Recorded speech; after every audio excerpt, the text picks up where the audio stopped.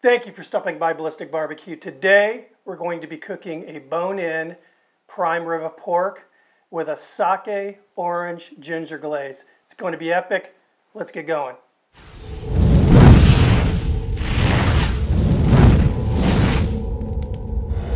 All right, and here's the star of today's show, a beautiful 7.6 pound bone-in pork roast. This is Kurobuta. It is 100% Berkshire, and my friends over at Snake River Farms totally hooked me up with this.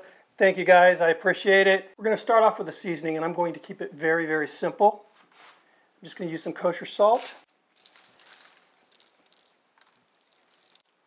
and some coarse ground pepper.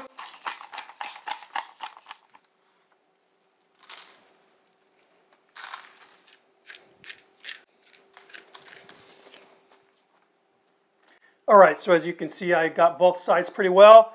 I have the Primo preheated outside to 350 degrees. Let's go out there and start cooking. As I said, Primo is preheated to 350. Let's get this open here.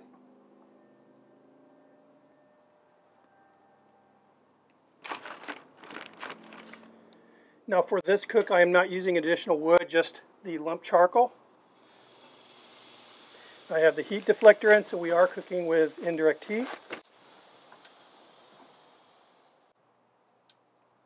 All right, now not too long ago the USDA lowered their recommended serving temperature for pork from 165 down to 145. Having cooked at the various temperatures, personally I enjoy it at 150. Now for a piece of pork this large, I'm guessing it's going to be anywhere from 2 to 2.5 hours of cooking time. In the opening segment of this video I mentioned an orange ginger sake glaze. That was actually inspired by the fact that this is Kurobuta pork. It's a Japanese word. So let's go ahead and go in the kitchen. We'll rock that glaze out. All right, this glaze is very easy to make, but there's a lot of complex flavors here, so I think you guys are going to like it. We're going to start off with 1 cup of sake, half cup of soy sauce, 1/4 cup of orange juice, 1/4 cup of honey,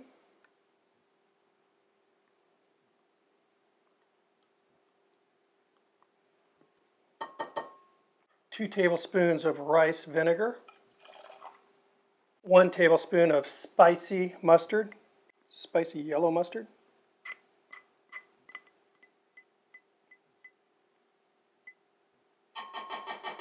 about 1 tablespoon of fresh grated ginger,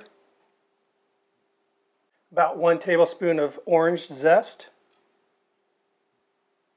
1/2 teaspoon of sesame oil.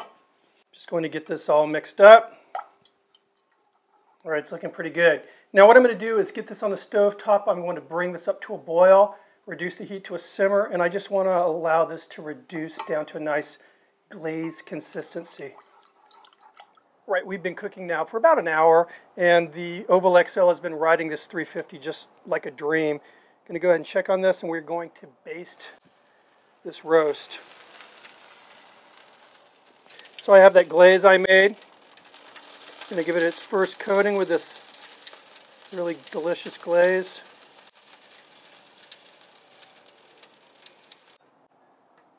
Whew, it smells really good. Anyway, what I'm going to do now is just check on it about 15 or 20 minutes and hit it with a little bit more of that glaze. All right, we are 2 hours in. We just hit 140. Looks incredible. Smells even better. About 20 minutes or so ago, I added the extension rack here, and I put on this little aluminum tray with some slices of zucchini, some yellow squash, some little halves of baby white potatoes.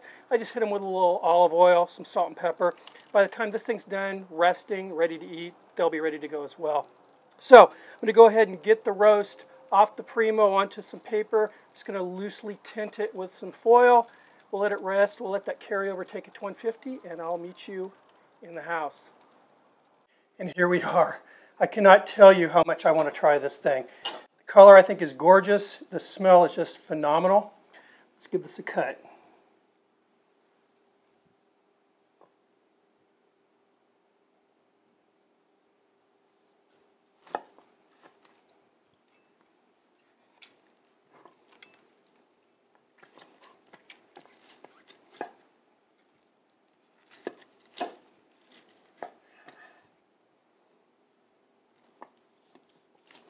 Beautiful, beautiful. Let's get this plated up.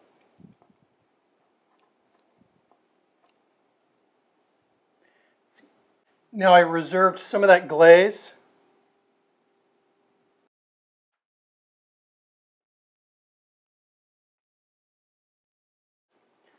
Now this is the moment I've been waiting for. Very, very, very tender.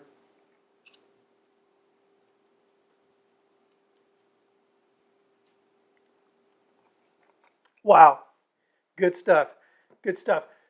Very, very tender, very, very moist.